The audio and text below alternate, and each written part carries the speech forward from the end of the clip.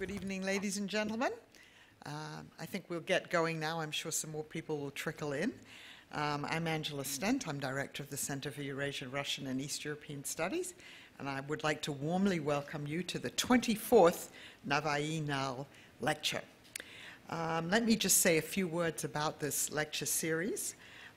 It was endowed through a generous gift from the Alfred Friendly Foundation, and it was endowed in honor of David Nalle, who was executive director of the Alfred Friendly Press Fellowship Program from 1983 to 1992. And it's intended, the series of lectures is intended to foster public and academic interest in Central Asia, and particularly to encourage the work of younger scholars in this field of study. And we've had a very distinguished group of people who have lectured in these series. And let me just say a few words about Mr. Navai, for whom, a long time ago, the lecture series is named. He was born in 1441 in Herat in Afghanistan. He died in 1501. He came from an aristocratic military family. He studied in Herat, and he held a number of offices in the court, so he really was an aristocrat. He was also a member of a dervish order, and he studied poetry very intensively with the renowned Persian poet Jami, and he read the works of great mystics. And so in the latter part of his life, after his service at court and all of the other things he did, he turned his life to poetry and scholarship. He wrote first in Persian, and then in, and I'm not going to pronounce this properly, Chagatai, probably. He left 4 great divans, or collections of poetry, belonging to the different phases of his life, and he wrote 5 romances based on conventional themes in Islamic literature. So he was a great poet-writer. And now I would like to introduce, it gives me great pleasure to introduce our speaker for tonight, Dr. Regine Spector, who is an assistant professor of political science at the University of Massachusetts in Amherst. Her research and teaching interests include topics in political economy, development, energy politics, and Central Eurasian studies. She's had a Title VIII research fellowship at the Woodrow Wilson Center's Kennan Institute. She holds a PhD in political science from the University of California, Berkeley, and a BA and an MA in international relations and international policy studies from Stanford University. And her research has appeared in Problems of Post-Communism, Post-Soviet Affairs, Central Asian Survey, and the Washington Quarterly, and she is currently working on a book, the subject of which I think she will discuss with you tonight. So please join me in welcoming Dr. Regine Spector.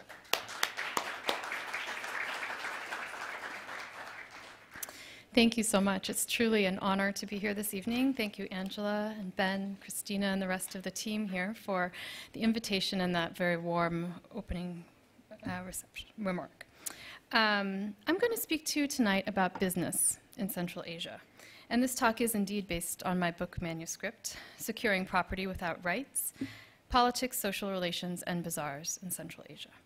Now, looking at national level aggregate indicators, you would see that doing business in Central Asia is challenging, and in fact ranks among the most difficult and challenging in the world.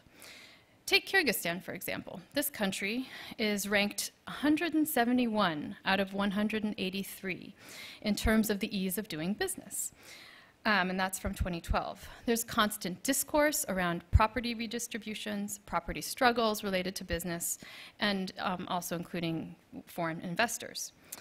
Yet my interest in this question and this topic was sparked by my own experience living in Central Asia, which belies these national level aggregate indicators. There are individuals who I have known personally, or who I have followed for over a decade now, who have thriving businesses, despite a range of economic crises, despite significant political turmoil, or international crises. Let me just give you a quick example from one of the biggest wholesale bazaars in Kyrgyzstan, Dordoy Bazaar.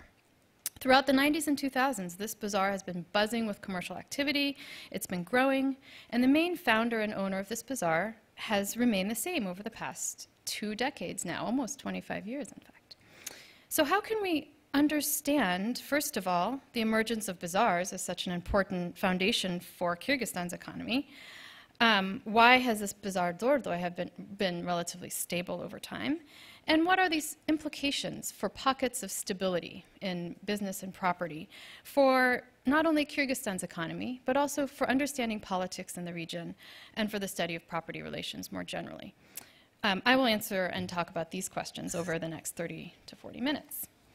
So let me first speak about bazaars more generally. And again, I'm going to focus on Kyrgyzstan here. Now, there are lots of wholesale bazaars in Central Asia, and many of the most important are in fact located in Kyrgyzstan.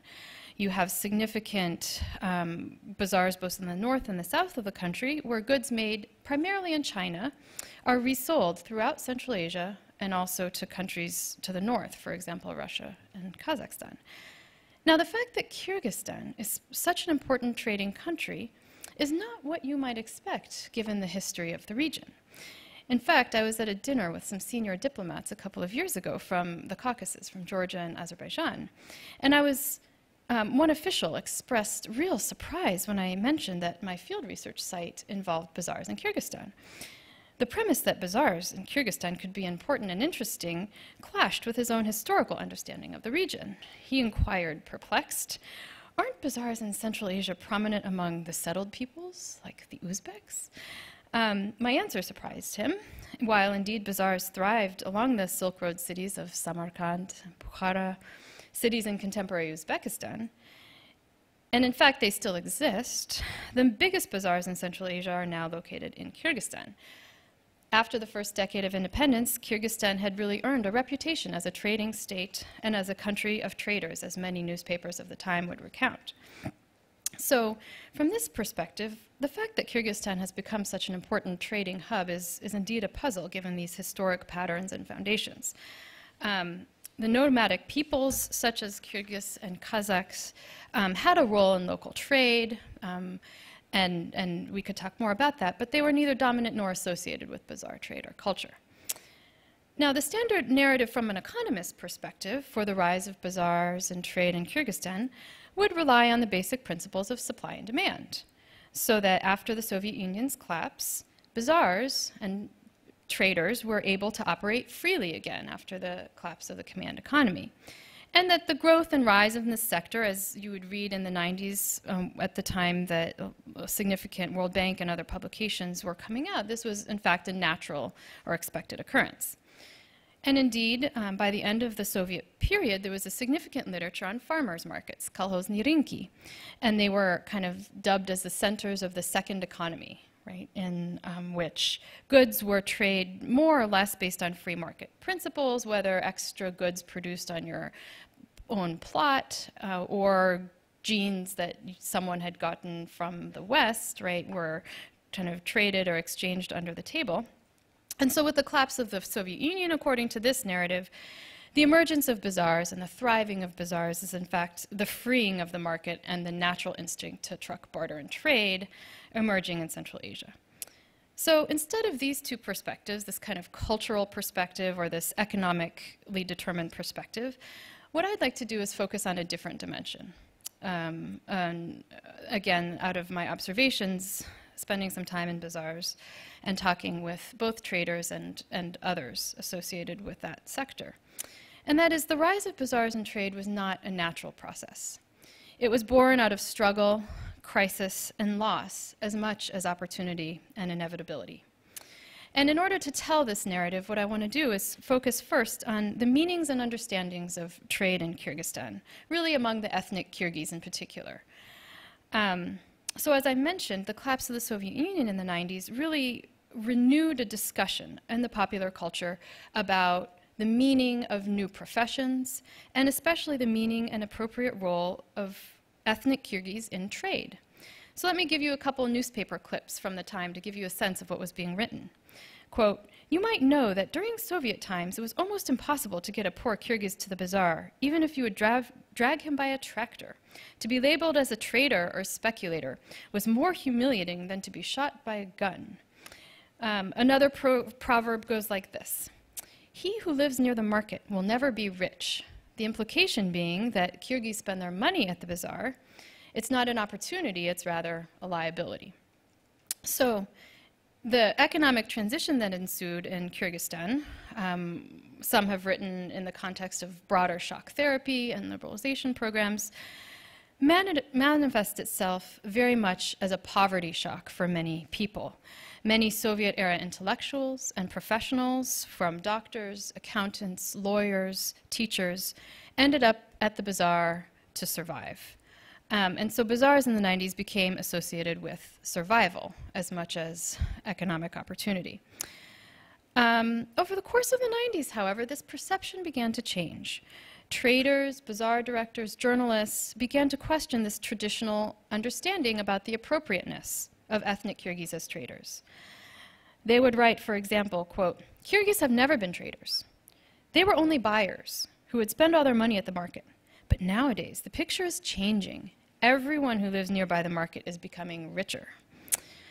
Now, indeed, many people did become more wealthy through bazaar activities. They were able to buy cars, buy apartments, fund education for their children. But yet, many also conveyed to me a sense of loss through this process. So while they were able to buy cars, while they were able to maybe take a vacation, they lost some aspect of their culture. They lost their profession as teachers. They lost their intellectual core, and this is not only the case for ethnic Russians who lived in Bishkek, for example, but also expressed among Kyrgyz as well.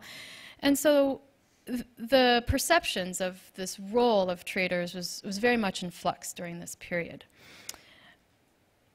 For others, though, and especially, I think, among the younger generation today, it's become extremely prestigious to be a trader in a bazaar. If you say you own a container and work in bazaar trade,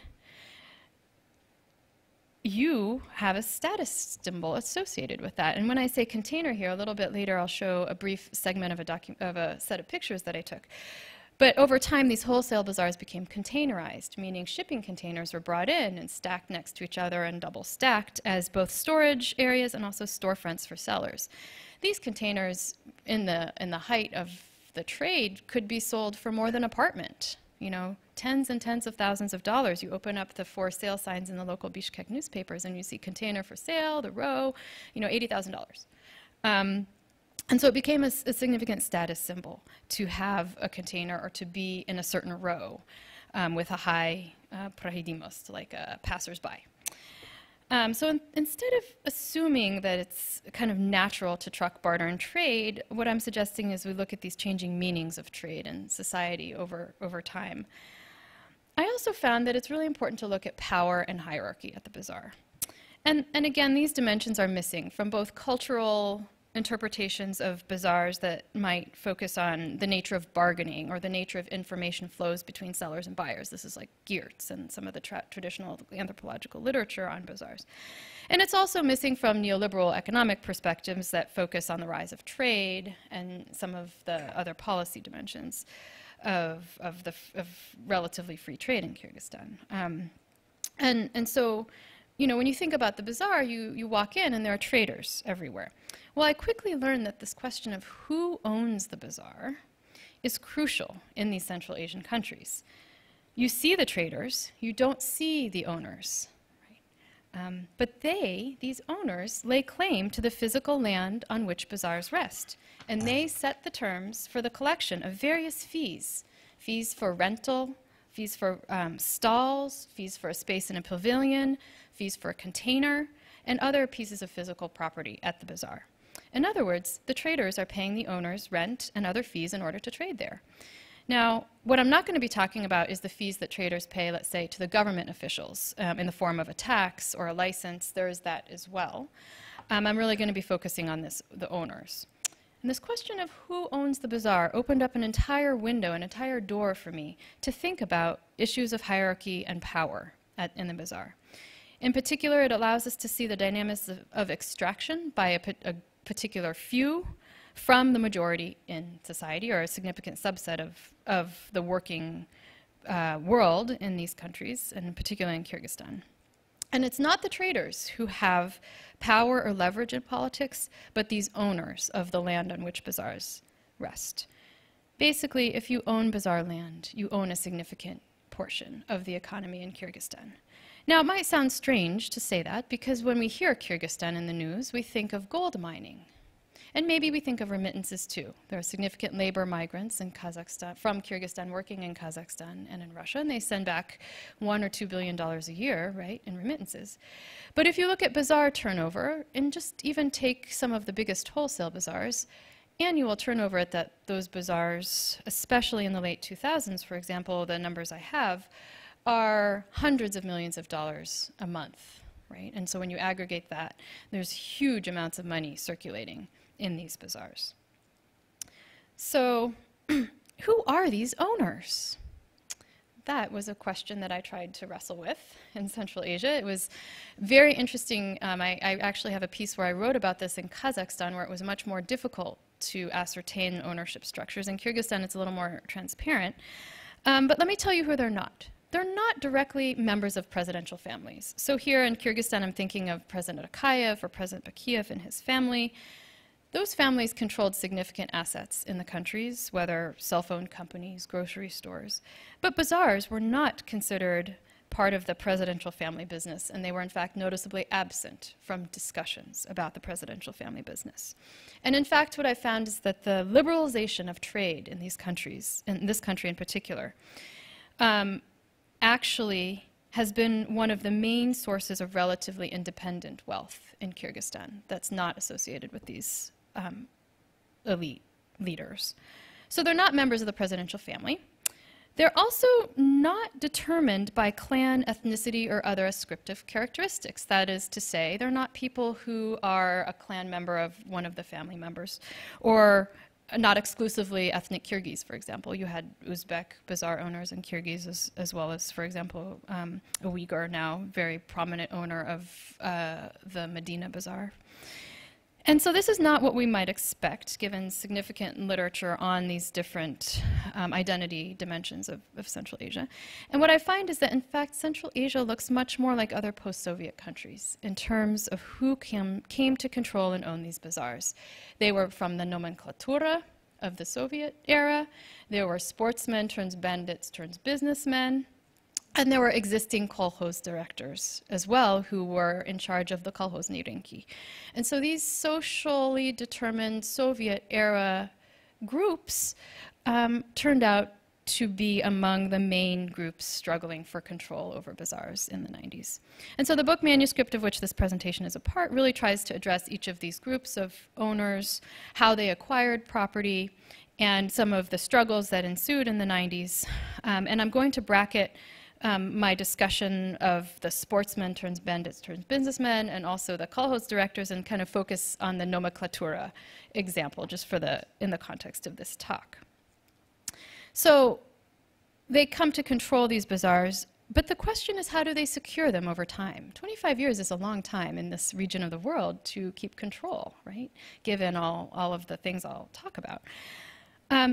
So let's take a moment to think about property security, right? When we think about how property is secured, and this is in the context of the developing world where rule of law institutions are often weak, you can't rely necessarily on the courts or on an objective set of enforcement institutions, you might think, okay, well, they pay to play. They bribe, right? That was an example and a common narrative that seemed to come up in my time in Central Asia. That is, they bribe the executive, they bribe other government officials. And what I think is that this perspective overstates, in fact, the power of the president and other elites, and underplays the range of strategies and tactics that business people use in this region. And I'll talk about some of them in a minute. They amass broad support, they use select protest, they use negotiation, they become members of parliament and engage in politics themselves. But before I go into that, let me just give you a second conventional narrative. Sportsmen turned bandits turned businessmen, right? That they use violence or the threat of violence to acquire property and control it over time. Now, that's indeed true, so I don't want to say that that's not an important phenomenon in the region, but it's not the whole story. Why is it then that these sportsmen turns bandits turns businessmen form patronage bargains, have broad support, have become elected MPs, right? That is to say, it's not just about resorting to guns and violence. We miss a broader set of social and political dynamics by just focusing on these conventional narratives. And my general argument is that the people in this region who have been able to be successful draw upon a range of relationships at multiple levels of politics and society to secure their property. This is a perspective that takes individual action and agency seriously. That is to say, there are structural constraints and there are various systems and bigger picture pressures, but that there is agency for these individuals to embed themselves in political and social relationships actively, to foster them, to create them, and that these are in fact substitutes for law in this region. So let me now return to bazaar owners and give you an example from this Dorzoy Bazaar that I mentioned, a big wholesale bazaar outside of the capital city, Bishkek, in Kyrgyzstan. It's grown to be one of the largest bazaars in the country and in the region. It can employ anywhere from 10 to 30,000 people, depending on the season and the year and when you're looking. It's really a city within a city. And there's been one main owner of this bazaar for the past 25 years, Askar Salimbeakov and his family. Now, if you look back to Salimbeakov's biography, he was part of the Komsomol. He was in the Soviet Youth Party. And he was among the rising nomenclatura of the time when the Soviet Union collapsed. He began the bazaar in the early 1990s. There's an interesting quote that I don't have, but he talks about how strange it was that he was starting the bazaar at this time. Why didn't he go into some other profession or become a lawyer or do something else? But in fact, he was in the right place at the right time in the municipal Bishkek city administration, and so he pursued this bazaar. Again, I'm not really going to focus as much on how he built the bazaar. I'm going to focus on 3 different strategies and practices that I observed that he's created and fostered over the last 20 years. The first is, and here the point is that it's not enough to say, oh, he's nomenclatura, so that's why he's been successful over the past 25 years. Because there are examples of people who are in the nomenclatura who haven't been as successful. So what we really have to look at is these actions and practices and strategies that have emerged. And the first is flexibility and adaptability. He himself has recounted in a series of interviews that the threat is significant. The threat from other family members, other business members who seek to gain control over his business empire are significant. And let me give you a quote. Many officials, including from the highest echelons of power, look at the success of my company with a certain amount of envy. They attempted to get into our business, to take it over. We had to make diplomatic moves to keep out of our business. Sometimes you have to fight hard negotiations. You have to be flexible. You need to know when to negotiate. You have to take into consideration hundreds of factors. There's so much to know, when to compromise, when to not compromise. Danger is everywhere, left and right. You have to maneuver. So this is the language that he uses himself when he's describing the process of trying to maintain control over this bazaar and other bazaars and property and business assets that he's built over the past 20 years. So this constant flexible adaptation, I think, is characteristic of successful owners. The second is he's actively sought political power. At first, this came through a form of patronage relationships, for example, with President Askar Akayev, the first president. For example, he was appointed governor of Narin, which is an oblast in Kyrgyzstan. But over time, he consolidated his standing and became a national deputy in the parliament, which he's been off and on since 2005. And the argument is the extension of these political ties at local levels as well as national levels forges political support for his business to fend off expropriation and predation. Now here, there are some really interesting quotes about what it is about political office that helps his business. So he says, quote, if you're a civil servant, you can be fired at any time, right? The logic here is that you can also get wealthy through these positions in government, but you're also at the behest of the leadership if they want to get rid of you or fire you, right? He says this does not happen if you're a member of parliament. The parliament is a place of confrontation between different lobbies, and we need to be a part of it to defend our economic interests, he says. Oh, this is actually not him. This is one of his employees. My candidate is interested in the immunity given by his status as well to protect his private business.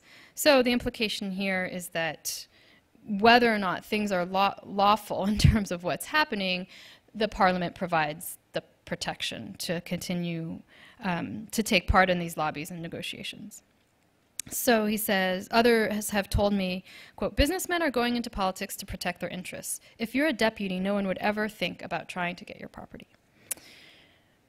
So Salamberkov is one example, but if you look at the business and the bazaar owners in Kyrgyzstan from the late 2000s, you will find that many of them are NPs. So I took various MP lists, and in the 2006 Parliament, for example, which is a little bit smaller than the current Parliament, you have 30% of the deputies having either direct or indirect ties to these bazaars, and all sorts of bazaars, not just the main ones, some of the smaller wholesale bazaars as well. If you take the 10 richest people in Kyrgyzstan's parliament in 2008, you will find that 5 of them are bazaar owners. So the point here is that Salamberkov is one of quite a few of these individuals, and that the active engagement in politics is considered crucial. Third and finally, he has formed individuals with a variety of social groups. And here, we have to look at how these business people build local support. He's acquired a reputation of looking after his people. So as we know, the poverty rates in rural areas are very high. Let me just give you a quick sense of all the things that he's done. He's built art centers, community movie theaters, held exhibitions of artists, built cafes, built mosques, funded schools, sports teams, journalist training. He's given to farmers. He's helped build a railroad, right? I mean, this is a lot that he's done, especially at the local level. He also employs people. So when I went to Dorle Bazaar, I would start to ask, okay, so who are some of the employees here? Who are the controllers, the people who collect money? They would say, oh, you know, Atbashinsky or Narinsky. That means people from his region.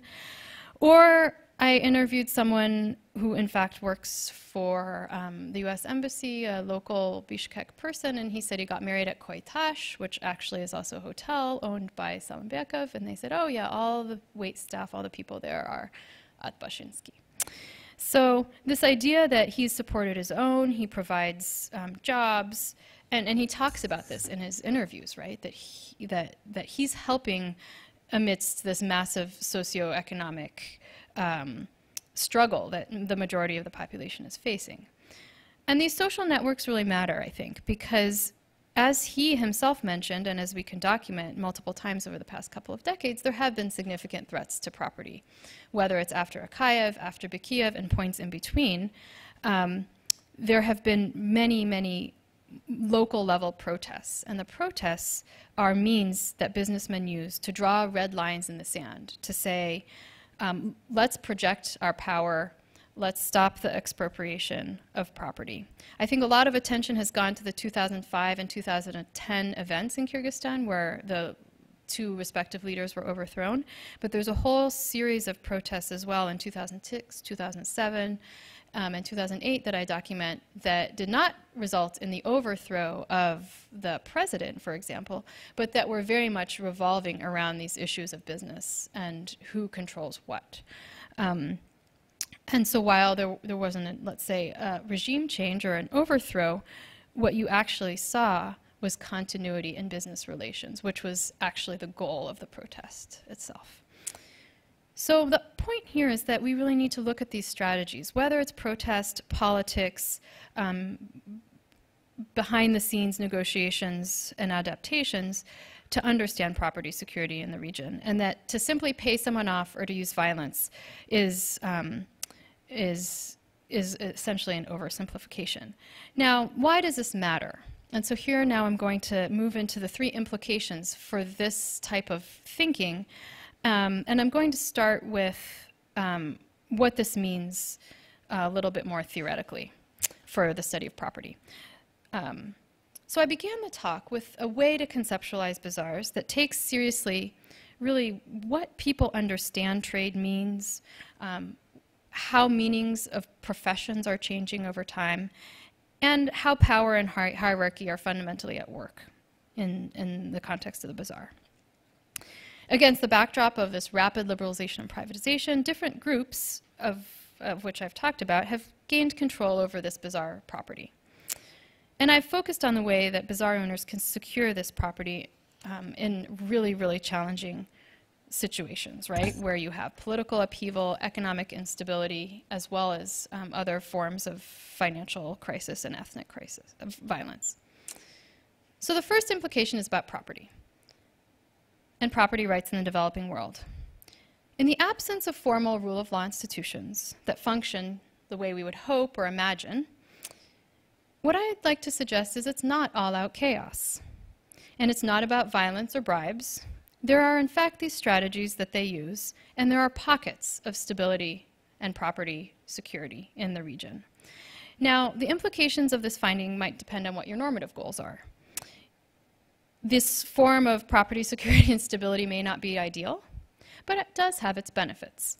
So in the case of Kyrgyzstan, if you take Dordoy Bazaar, property relations have been relatively stable, and the bazaar has been growing throughout the 90s and 2000s. I have some evidence to suggest that predation, so the ways in which traders need to give bribes to various government officials, for example, is very low at Dordoy compared to other bazaars.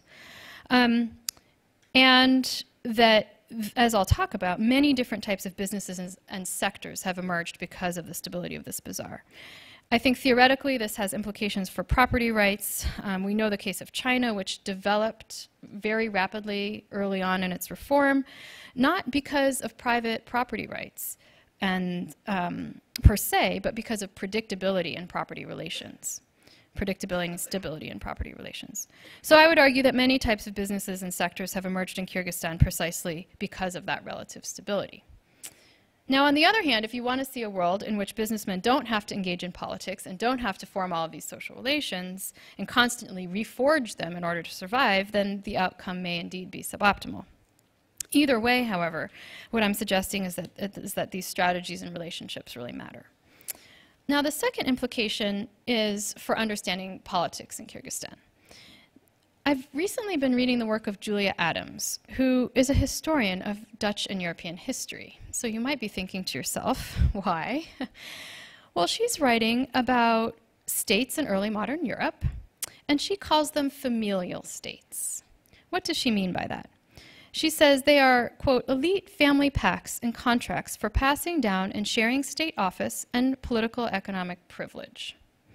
So she's talking about Dutch merchants and the ways in which their families are embedded in multiple nodes of power, and that they have come to control the state and had a decisive say over future political arrangements and policy. She says, quote, there are multiple sovereign centers in the Netherlands at this time, which were each colonized by elite family members and the heads of these families bent on pursuing patriarchal projects that were part and parcel of their family's survival as players in patrimonial systems. What I'm going to suggest is this actually has remarkable salience in Kyrgyzstan today. The practices and relations that bazaar owners have used that I've talked about may be resulting in a reconfiguration of the state along the lines that Adams conceptualizes. In the literature, Kyrgyzstan is often called a predatory state, referring to the predatory nature either of the bureaucrats who are extracting from the citizens or the presidential family itself that threatens business. And without denying these trends, I'm suggesting that we think a little bit differently by looking at these bazaar owners and businessmen about the state. So let's take Salimberkov. It's not just Salimberkov.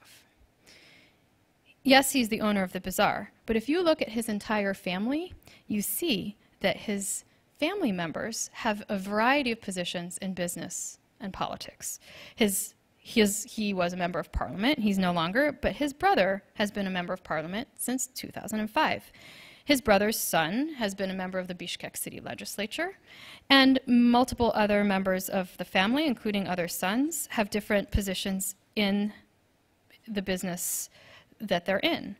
As one analyst commented, Salimberkov has succeeded because of his smart strategies, quote unquote. That is, not only is he rich and member of parliament, but he's put his relatives and people in every position in business and politics, unquote.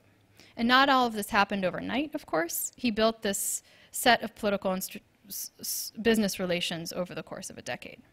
And the Salimberkov family is also not alone. There are many examples of multiple family generations of family members in politics now in Kyrgyzstan. Again, if you look at the 2007, 2010 parliaments, you can see some of this continuity emerging.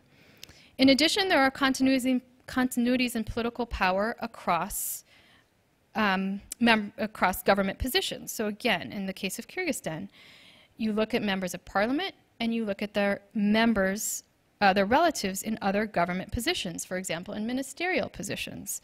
There are dozens of examples of MPs who are actually overseeing their relatives in a ministerial position.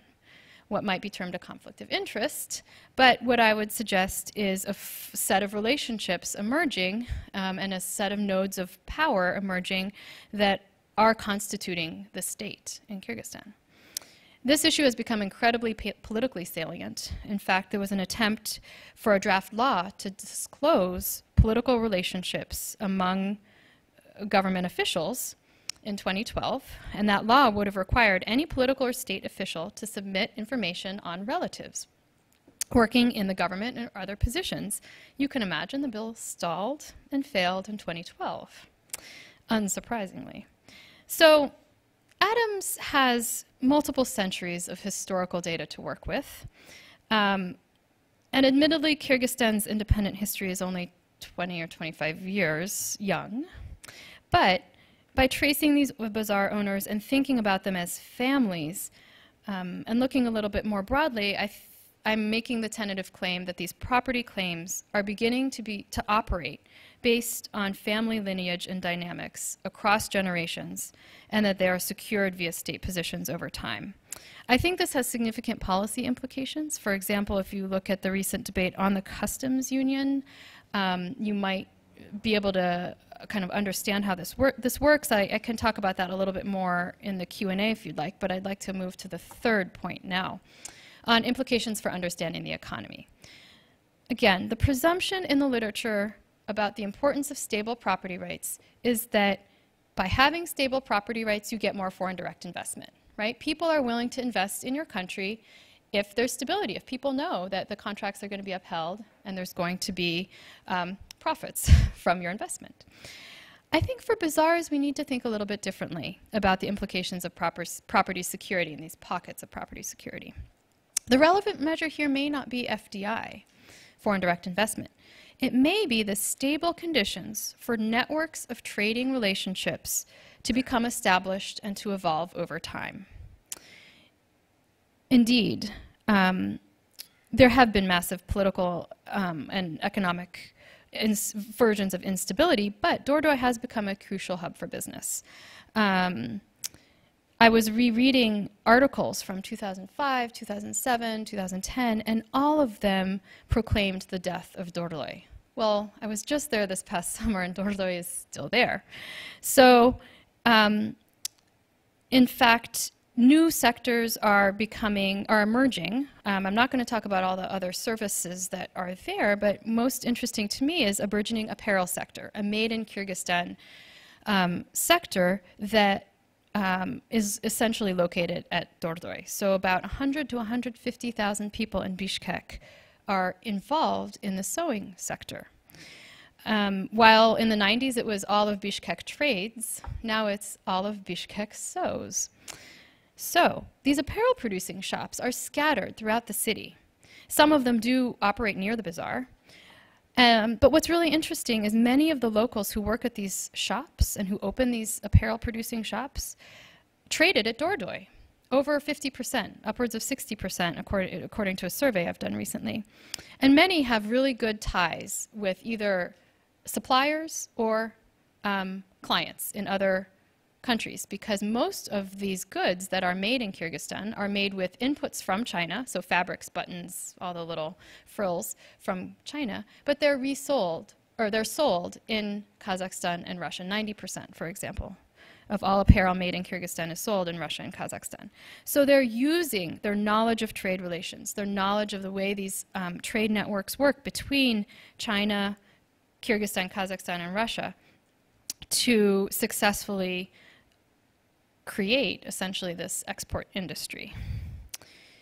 So the stability of property relations has, in a certain sense, allowed for domestic capital accumulation and the reassemblage of industrial production.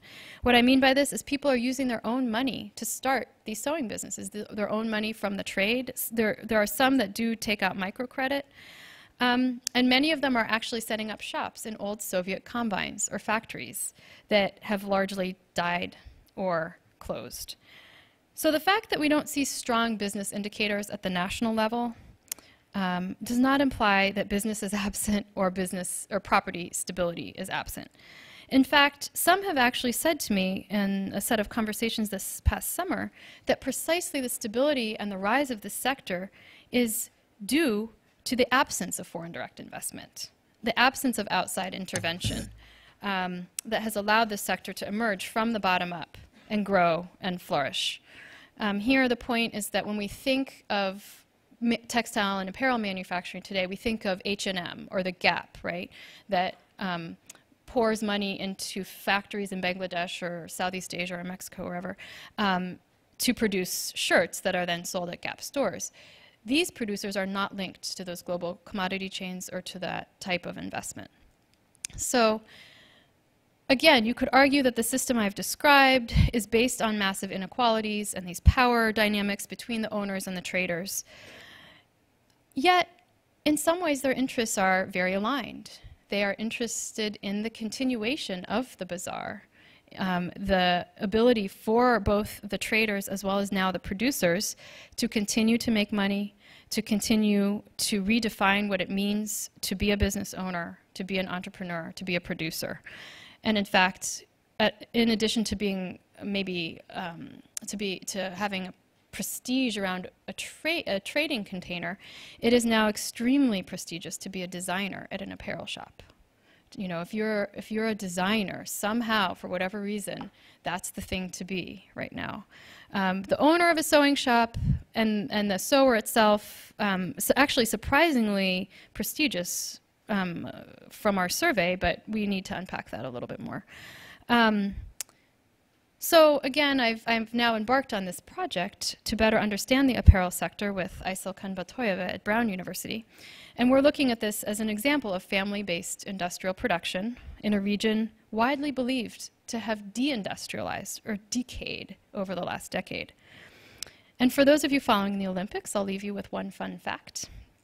The recent silver medalists in figure skating from Russia, who wore costumes, well, they were designed by a prominent producer of high-end apparel from Bishkek, Kyrgyzstan. So Ayselkan and I have an article in the most recent issue of Central Asian Survey that discusses these niche apparel producers and the Soviet origins of their education and their skills that are being re-employed today.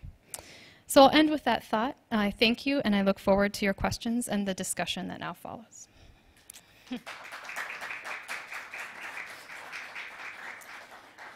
So I'm happy to take questions, but should I run this, or would you like to? Maybe, so you'd like to run some pictures of the bazaar while you're taking the questions, right? We can do that, yeah. I think that, is that okay? That's good. Okay. That's very good. So thank you very much. Sure. And I'm going to ask you the first question, and I'll let you fill the others. I'd like you to talk more about the customs union and what would be the implications for all this very interesting system that you have described if and when, I guess, Okay, great. So yes, the question is indeed on the customs union. I've been thinking about this a lot, in fact. I can't say I have the definitive answer, but let me give you some of my thoughts, because this is also not a new question. Right, the treaty for the customs union between Russia, Kazakhstan, and Belarus was signed in 2007 and came into being in 2010. And in fact, Kyrgyzstan said that it would like to join in 2011, and that's already 2 or 3 years ago. But they keep delaying. They keep punting the can down the road, right? I think initially it was proclaimed to be very good for Kyrgyzstan to be integrated with its especially northern neighbors. But over time, more and more analysts, and I will also suggest political and business interests, have come to realize that Kyrgyz tariffs are very, very low now. And in fact, becoming part of the customs union will raise those tariffs. So if the average tariff rate is now 5%, some say it will double under the customs union. Now, for a re-export sector, that's very damaging, and the re-export sector is the bazaar. So others are saying that consumer prices are going to rise because prices are going to increase. Now, some say that this actually might benefit the sewing sector, because made in Kyrgyzstan will mean that you don't have to pay tariffs if you export to Kazakhstan or Russia, and that makes sense. However, you also have to remember that they would be importing from China, and those rates would go up.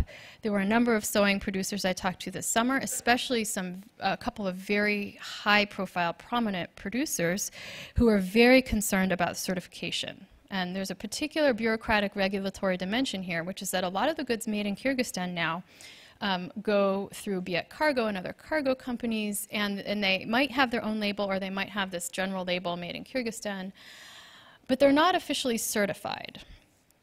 And so to the extent that those goods no longer get accepted, for example, into Russia, the producers are extremely, extremely nervous that it will actually have a very negative impact on their very, very successful apparel producing stores now. So there's a lot of talk in LegProm, which is the association, the Light Industry Association, for both the association and the government, or some combination, to certify and create a bureaucratic process through which these goods will legitimately continue to be imported into Russia.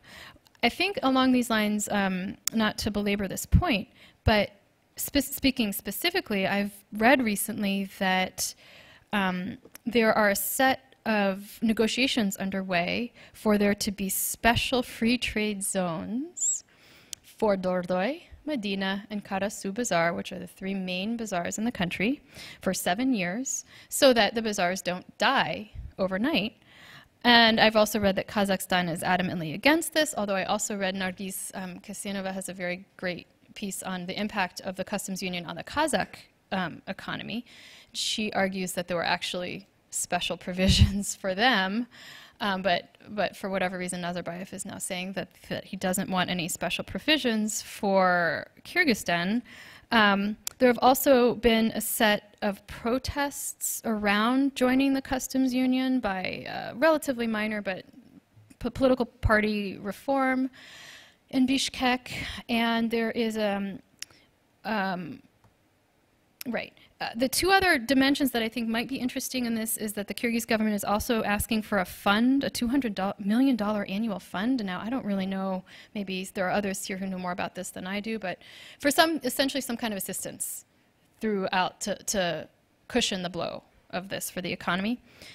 There's also very interesting implications for migrants as well, labor migrants in particular, because, again, we might be able to talk about this with others, but as I understand, Russia is going to demand that Kyrgyz will need international passports as of 2015.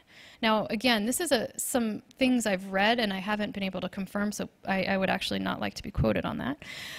But it would be worth investigating what Russia plans in terms of requirements from labor migrants. And the point here is that customs unions members would be exempt from this.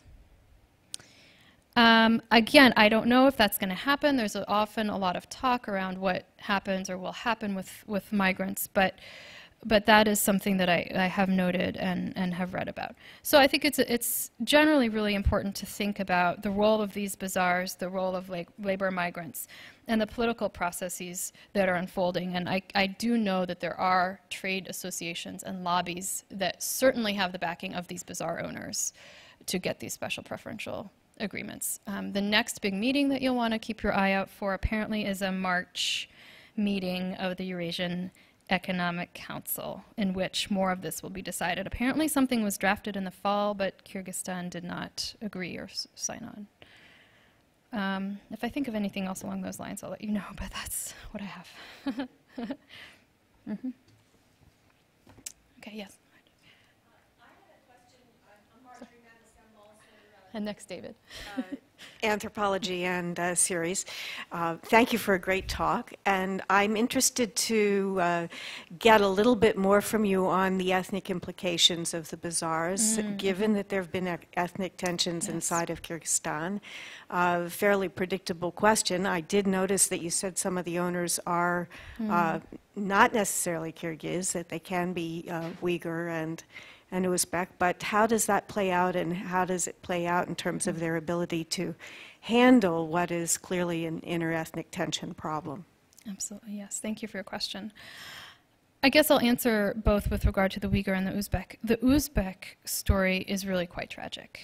There were a number of prominent bazaar owners in the south, especially either at Karasu or the Osh Bazaar in Osh, who were ethnic Uzbek. And after the events in 2010, they have either fled, from my understanding, fled the country, or actually are living in Bishkek or are not in the south anymore.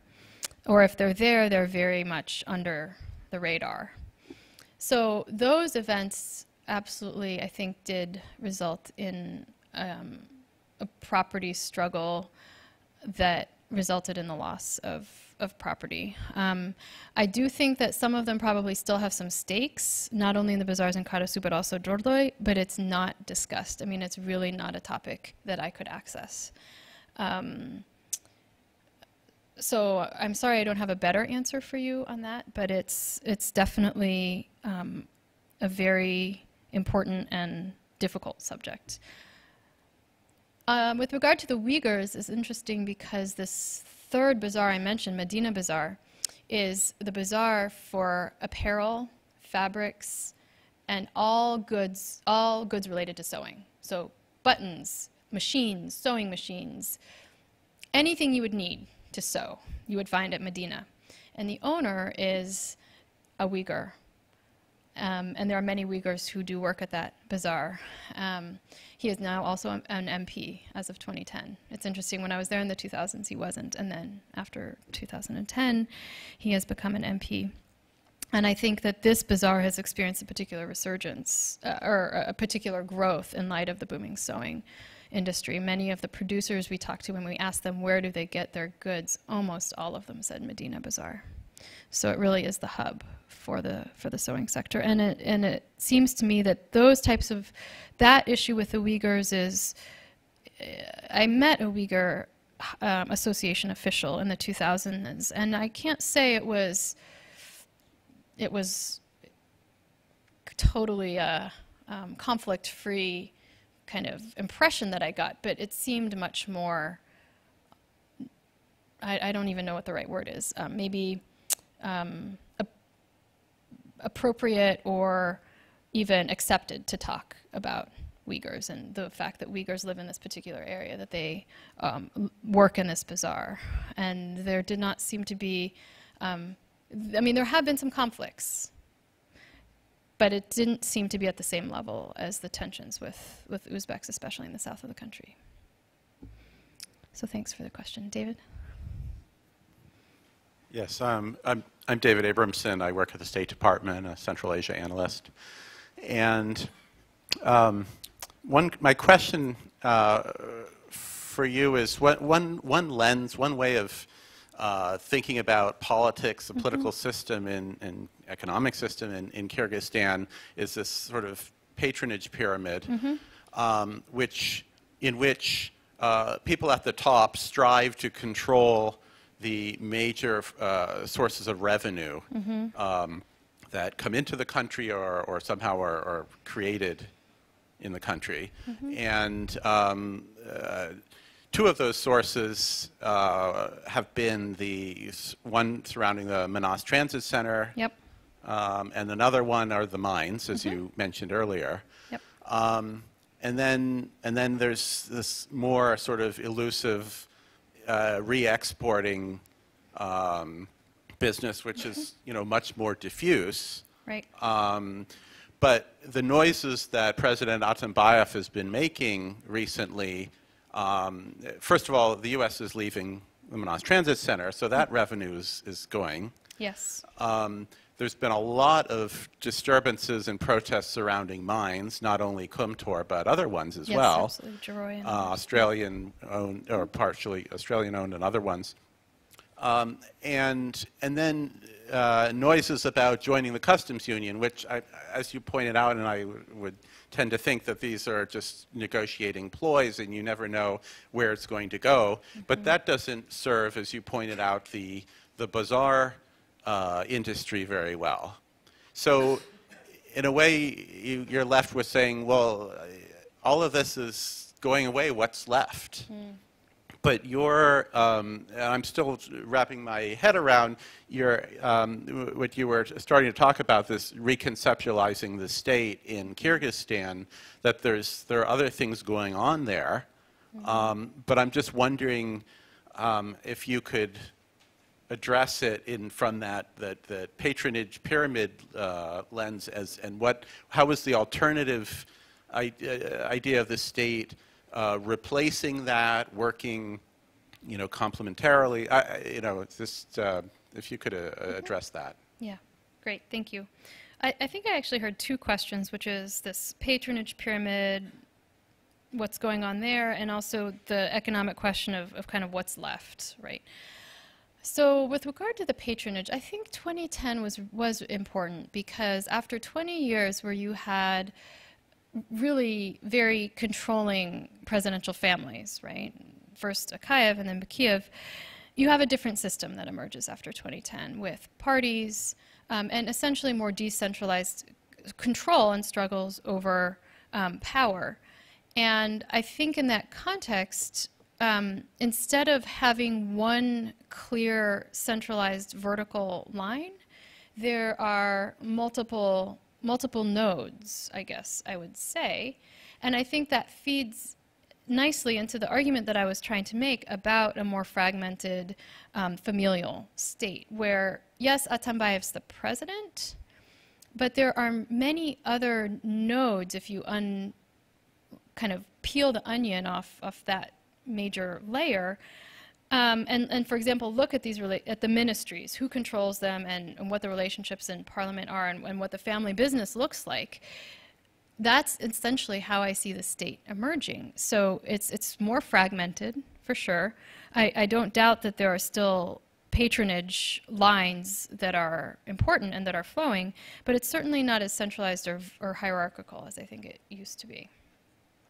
With regard to what's left, right, so everyone talks about Manas, the fact that it's maybe coming to an end, and the gold protests.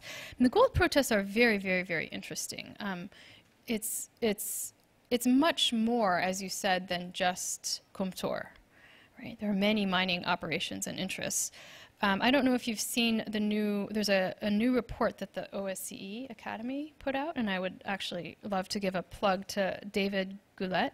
I just read it. It's right here. It's a big, long report, and it's on conflict sensitivity in the mining sector, and they actually do a couple of really fantastic case studies of mining protests. Again, not to take this, in part to take the spotlight off Kumtor, but also to look at the really challenging property relations, business relations, and community relations that are all, as well as politics and patronage, and the fact that some of these protests are kind of controlled or instigated by certain intermediaries that have political interests, right? So all of that is going on in the context of kind of contradictory subsoil land rights and mining laws. So in some cases, it's a perfect example of the ways in which property and a lack of formal rule of law institutions is manifesting itself. But on the other hand, yes, there have been challenges to Kumtor and these other groups, but they've still managed to continue to operate. And I, in fact, in the book manuscript, have some quotes from investors who essentially say the same thing. Like, you have to be able to negotiate, you have to build your ties at the local level especially, and you have to be able to adapt. And sometimes that does mean giving up shares and renegotiating contracts.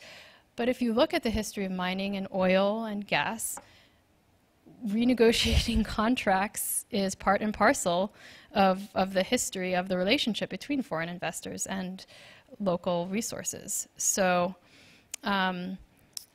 that's one thing that came to mind in the context of the discussion about gold and protests.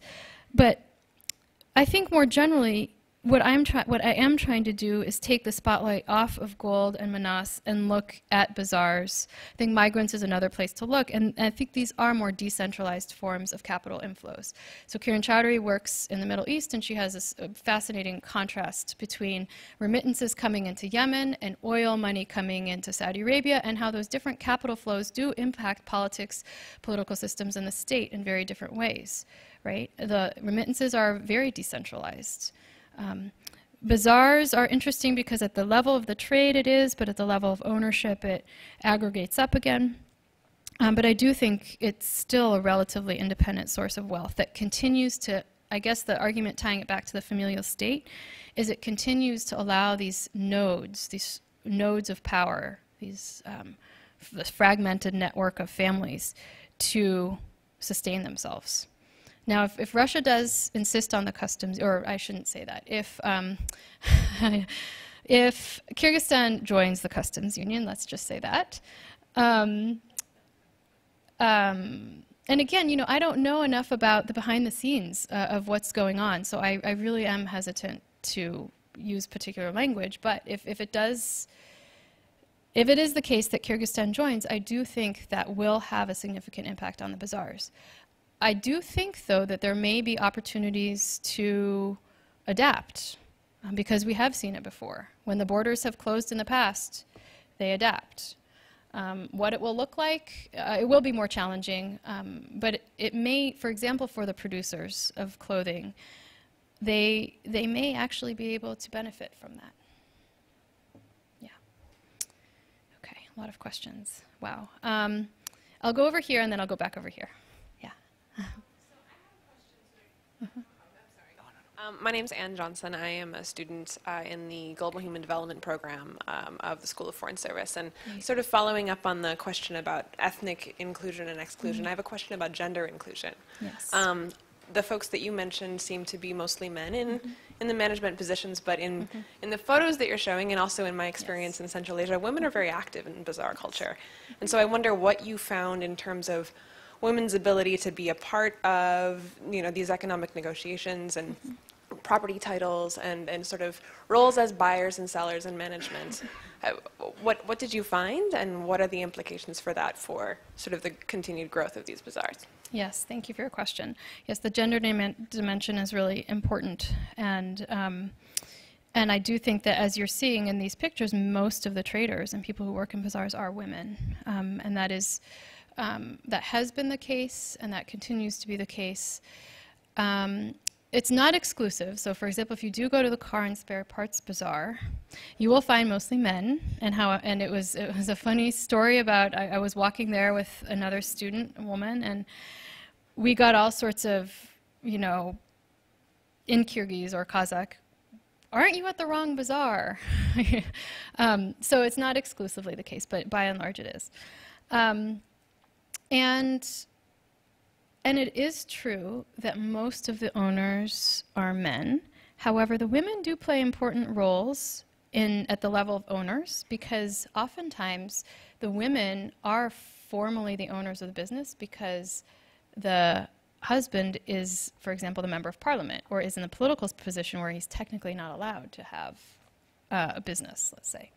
So I'm thinking of, you know, Baibolov and his wife, or Sabirov and his wife, right? These teams, these husband-wife teams.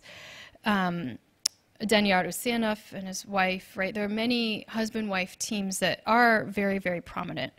It's also very interesting that you have some women in parliament now, in part because of the quota system. So now you have a certain percentage of women that have to be in parliament after the 2010 reforms.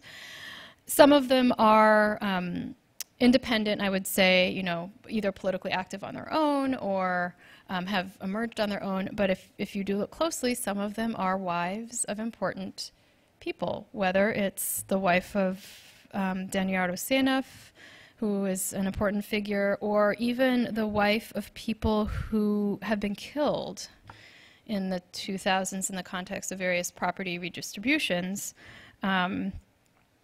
I can name names if you want, but there are some individuals that, women, who are continuing these bigger business legacies through positions in parliament.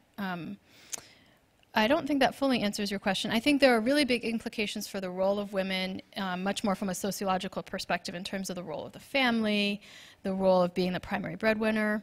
This is very much true in the apparel sector too. There are many, many women who started these shops. And they often do work with their husbands as teams. They run the shop, but the husband might be the taxist. You know, he might be the driver, or the husband might be a seller or an intermediary. So I would say the women do play an important role. It's also really important to look at the families and the role that the families are playing, either at the level of traders or even at the level of owners. And I can also point you afterwards to some other work that, for example, Gulberna Ozan has done on women and gender in the bazaars. So it's a great question. Thank you. Okay, let's go over here. I'll maybe take 3 this way. Henry. Okay, thanks. Yeah, Henry Hale, GW. Yeah, so thanks for a very interesting presentation. I wonder if you could just talk a little bit more about how you know, these bazaar owners and their networks negotiate the various revolutionary moments that Kyrgyzstan has experienced, the transitions to new patrons or to, you know, kind of a new system of arrangement of kind of the power at the top. I'd just be interested in your thoughts about how this strategy is, you know, is it the same strategy that continues all along and basically ensures them against all this, or is there kind of extra adaptation that has to take place, and how do they, you know, are they anticipating these things? Anyway, I'd just be interested in your thoughts. Thanks. Yeah, that's a great question.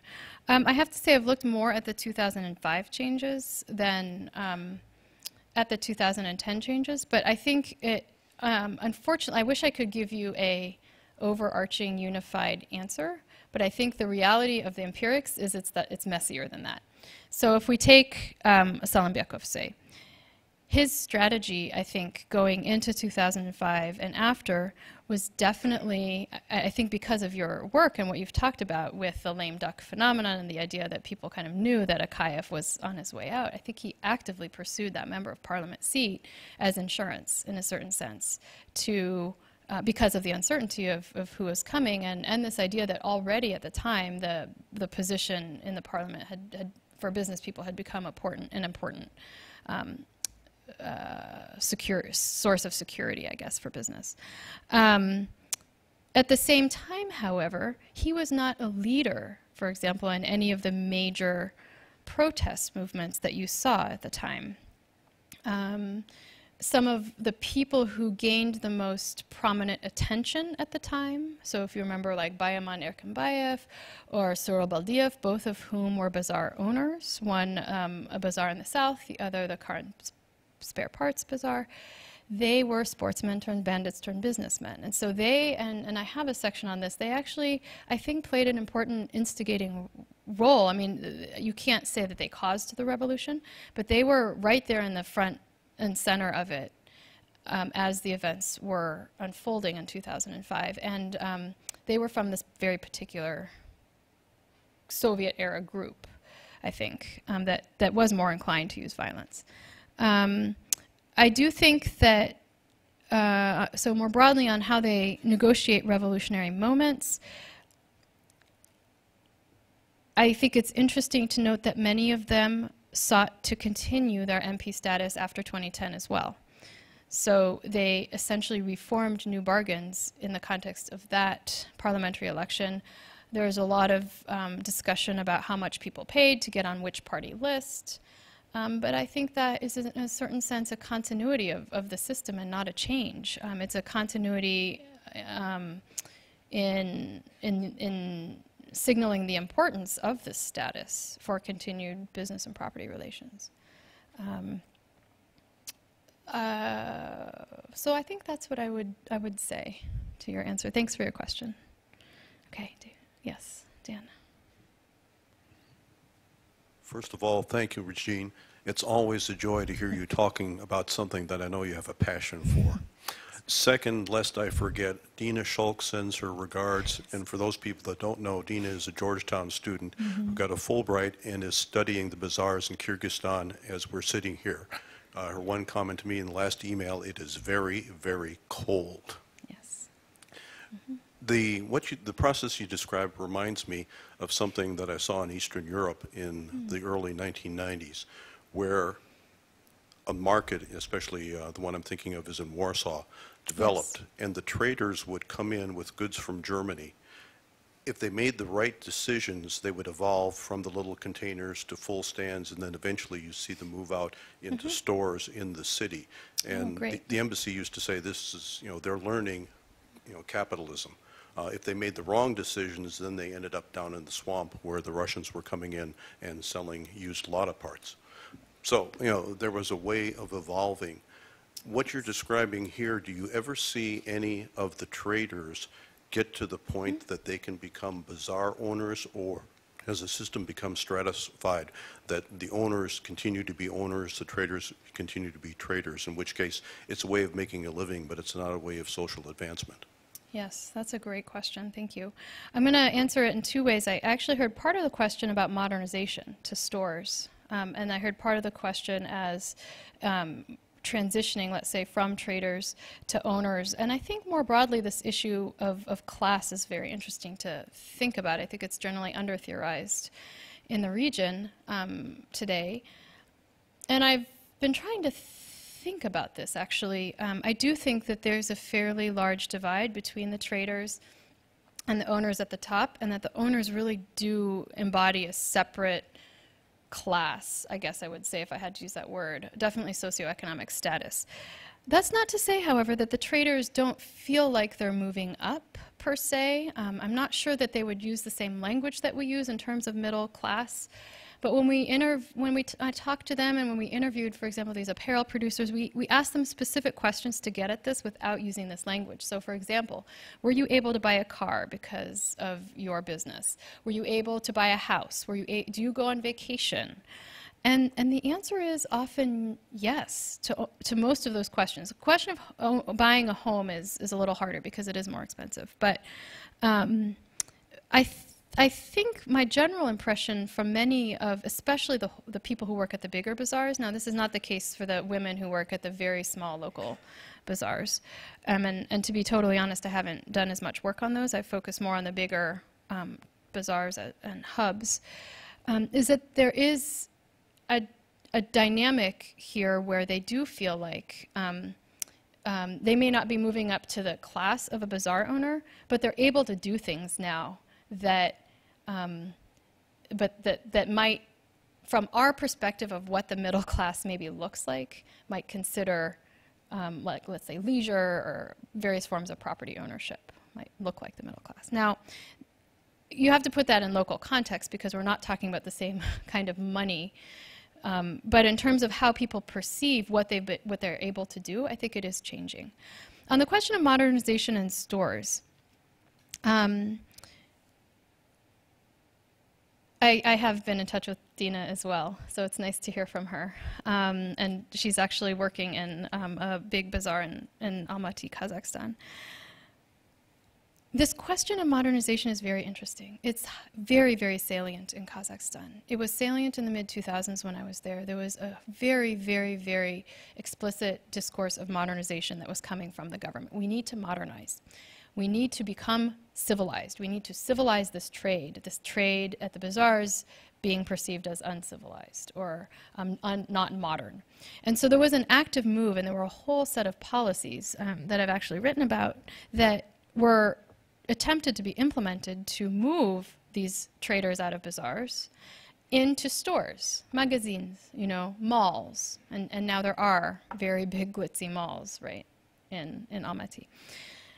To some extent, that has happened in Kazakhstan, and I think the oil money here is crucial. I mean, there's just a different scale of an economy there than, let's say, in Kyrgyzstan.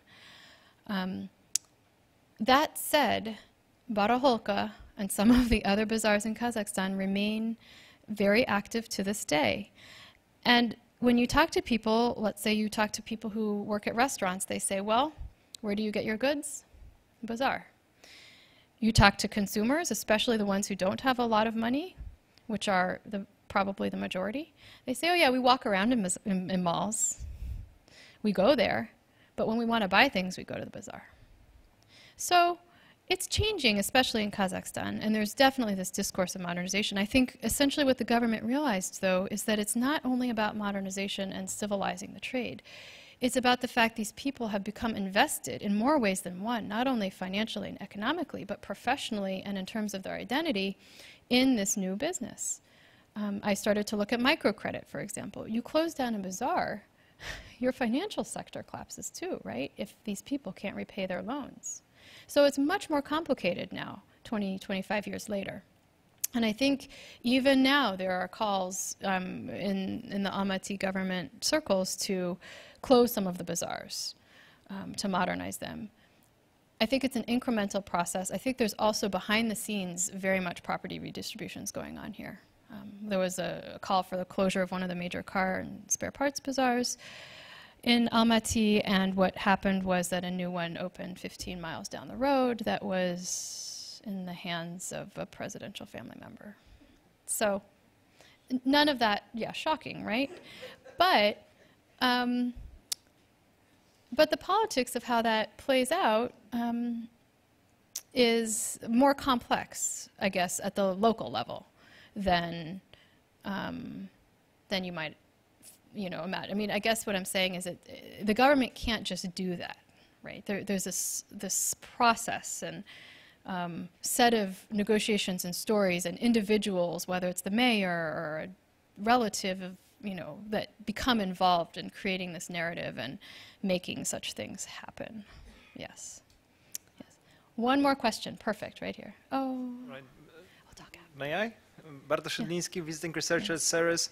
I would like to ask about the list of MPs you mentioned. Because which list? I have many. Not the list. Just kidding. Namely, if you can see that economic or business competition, it is combined with the political struggle. Namely, if the economic interest, sometimes can be, went to the politics, right? That fraction between some MPs can be easily seen, in future or even currently. I see. So you're asking about struggles between certain MP business people. Yes, yes, yes. There definitely is. Yes, there definitely is. So even in this Dorlu Bazaar that I've talked about, initially early on it was a team. It was not only Selimbekov, but another prominent official, former MP by Bolov, and they were classmates together. So this, the history of classmates is very important. And they started out together. They are no longer together, is my understanding. And so, yes, there are falling outs. There are more violent confrontations, for example, with some of the people from the sports or criminal world. But by and large, what's really interesting is that I think the negotiations happen, and especially with the people that I've followed, this Uyghur Bazaar, Selimbekov, some of the other bazaar owners, with the exception of the ethnic Uzbeks in the south. I think there was a major transformation after 2010. It's remarkably stable. Again, to go back to my my theme, they've carved out their niches, and I think what you're seeing is they're trying to protect them through these different mechanisms now, and through this fragmented fusion of political and economic power. So I'd be happy to talk with you in more depth about these individual cases, but I think overall there is significant continuity across time and in these particular sectors. Thanks. Well, I'm going to invite everyone to continue this very interesting discussion informally. We have a reception waiting for you out there, and I'd like you to join me in thanking Regine for a very interesting and very informative talk. Thank you. Thank you.